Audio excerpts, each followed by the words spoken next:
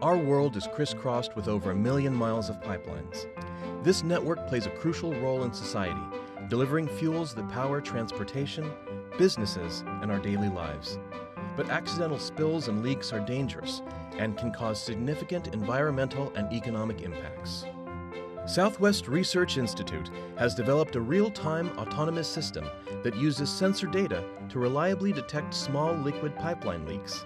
The system can identify hazardous material releases in near real time to protect public health and safety.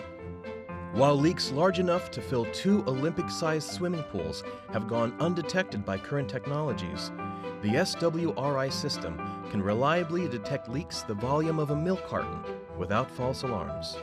SwRI engineers used sensors to image a variety of different hazardous leaks in realistic operational environments. The system uses machine learning techniques to reliably detect the chemical fingerprint of small liquid leaks. When looking for hazardous leaks, it's important to distinguish a chemical spill from a puddle of water.